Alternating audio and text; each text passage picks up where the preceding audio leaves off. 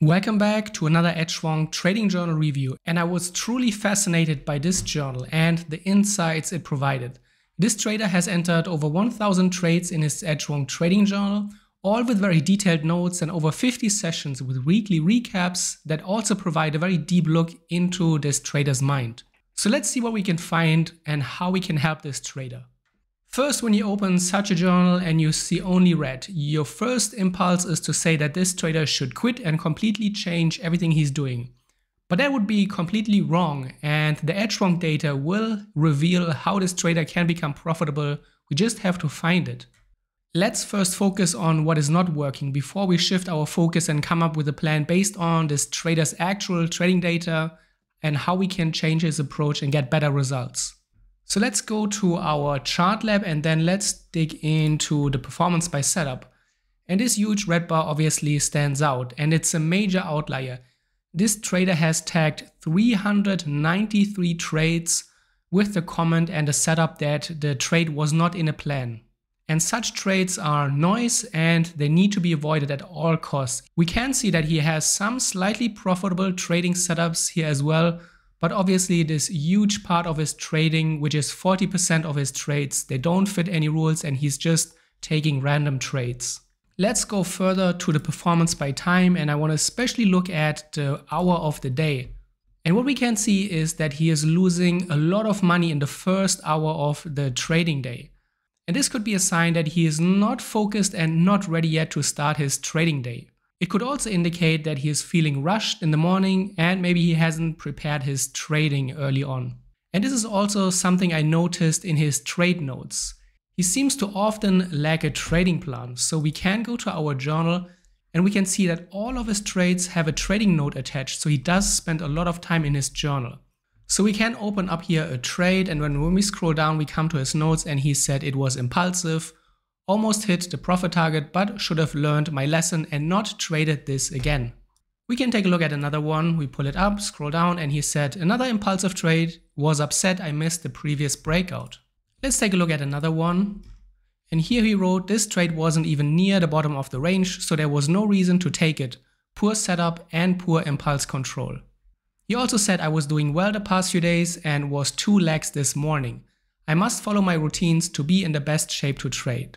So this is something that I already suspected based on just the time of the day graph, where he's losing a lot of money in the first hour of the day. And when we dig into the notes, we can see that this seems to be a real issue. Let's take another look at a final one. We open it and then here he said foolish, impulsive, and was trading from FOMO. So clearly the trader is not on top of his game and he's making a lot of bad trading decisions. Let's keep going and let's go to the risk distribution, and here I couldn't find any problems. The major part of his trading is clustered here in the middle. We do have a few outliers, but nothing really major stands out. So when it comes to position sizing and risk management, he seems to be doing very well, and this is not something that he should focus on, at least not in the immediate future. But let's take a look at the trade management, and this is a huge issue for the trader. The actual performance here in blue shows that he is losing money, which we can confirm obviously when we go to the equity graph. So the equity graph is pointing down to the bottom right. That's never a good sign. And the trade management graph shows that actually he's losing a lot of money, but, and that's a huge but, he could be a profitable trader. The potential performance here in green shows that's above zero, and he could potentially have made a lot of money. What does it tell you? It tells you that the trader is mismanaging his trades. And this typically means that the trader is cutting his winning trades too early. You enter the trade, you put on your stop loss, your take profit, and then the trader is getting out of his winning trades too soon. Maybe he's also moving his stop loss too aggressively, and then the price takes out his stop loss before then eventually going towards his take profit. So when the green line, the potential performance, is above the actual performance in blue, it shows you that you could have potentially made way more money. And in this case, the trader could even completely turn his trading around from being a losing trader to being a profitable trader. What I really like about this trader's journal is that he seems to be very, very committed. When we go to the diary section, first of all, he has filled out a lot here in his notebook, but also in the sessions. He has entered, I think, over 50 sessions here, or roughly around 50 sessions.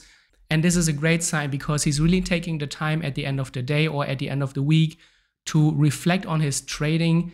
He is taking some time out to write down here what has happened during the trading session, what went well, what didn't go well, what he wants to improve, and things that stood out. And I've taken a look at few sessions here for this trader in the preparation for this review. And what I have seen is that I consistently observed the same themes in the sessions. And the themes are overtrading, mismanaging the trades, and impulsive trading decisions. The trader is fully aware of those issues as he's constantly writing about them in his sessions, and he's totally aware what is going wrong. He knows exactly the things that he shouldn't be doing. But despite knowing the right course of action, he finds it very, very difficult to put that knowledge into practice. To address this, the trader should consider adopting a more disciplined and more organized approach to his overall trading. Things that could help this trader is reduce the screen time and also avoid constant trade monitoring. A lot of traders struggle with this when they're constantly seeing their broker P&L open. And when you see the P&L go up and down, traders are more likely to make trading mistakes, interfere with their trades, and trade based on their P&L and not follow their previously planned trading plan. Additionally, I think that implementing a physical checklist with your trading rules written on them could help bring greater awareness and also increase the objectivity to the trade execution. So you write down for each setup that you're trading, you write down exactly what the rules are for your entry. And then when you're about to take a trade, you tick them off one by one, and then you will see immediately, is this a valid trade or not? So this can bring more awareness. It can also slow you down a little bit in the moment of decision making, which is very, very helpful for those impulsive traders that are living and trading only in the now without thinking about what they're actually doing. But now let's shift the focus and let's try to find the trading edge of this trader within the data. And the good news is that we don't have to look very long. What we can do is, for example, we go to the chart lab and we go to our trade comments. And when we take a look at the entry, he has tagged the trades here with impulsive. And also he has one comment as planned. So he has taken 391 trades where he followed the rules. And the good news is that when he's following his rules, he is making money.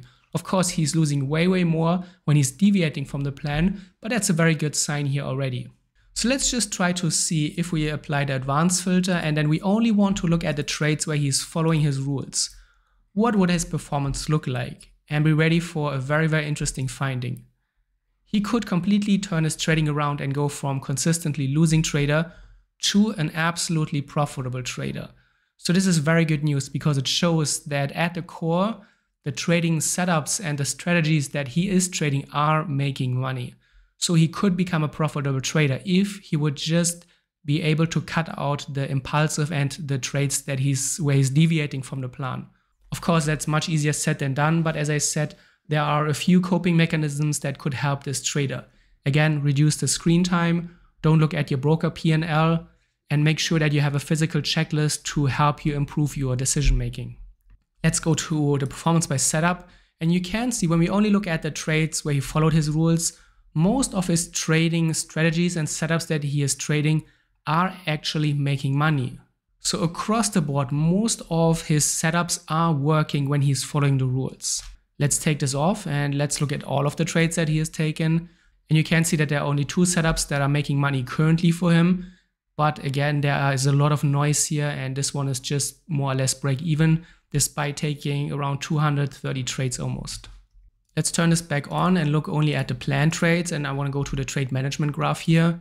And you can see even here, when we only look at the trades that are going as planned on the entry, he is still mismanaging them. He would be able to make a lot of money on the trades where he's only following his plan, but he could be even making much, much more. And again, this shows that he's mismanaging his trades in some way, probably cutting his winners well below the take profit target, maybe moving his stop loss too aggressive and then taking out before the price is able to hit the take profit target.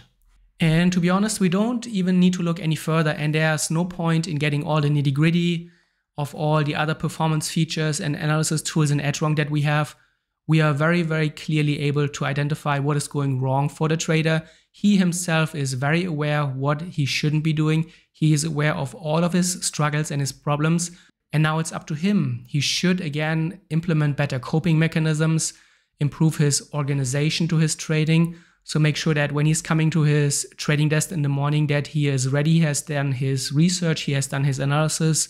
If he hasn't done his analysis, he shouldn't even consider trading, but step back, scan his trades, make sure that he has his trading plans ready, he knows what to look for, have a physical checklist ready at every point when he's trading. Never trade without a checklist, and then before he's getting into the trade, make sure to validate that the trade that you are taking is actually a valid trade, or you will see right away if the trade is not matching your checklist criteria, you need to stay out. And also don't look at your broker P&L. Reducing the screen time can be a very, very big help for a lot of impulsive and struggling traders who are dealing with a lot of emotional pressures. So reducing screen time can be a help. When you are feeling that you are getting emotional, turn off your computer, walk away, come back the next day, and you will not be able to do any more damage to your trading. I hope this helped you, and also the trader who submit this journal, I hope this helps you in your journey. You have identified correctly what you shouldn't be doing. It's very, very crystal clear your path going forward, and I wish you all the best.